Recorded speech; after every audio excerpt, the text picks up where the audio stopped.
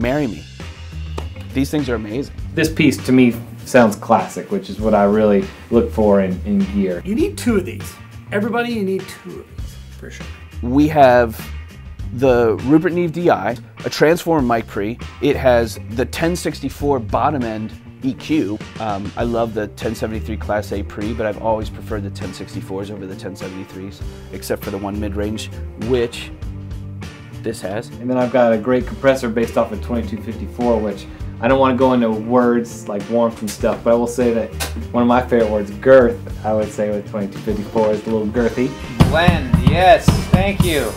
You've got silk red, you've got silk blue, you've got high and low headroom outputs. I believe it's like a time machine that we can look back and see what 1073 actually sounded like brand new. It's great.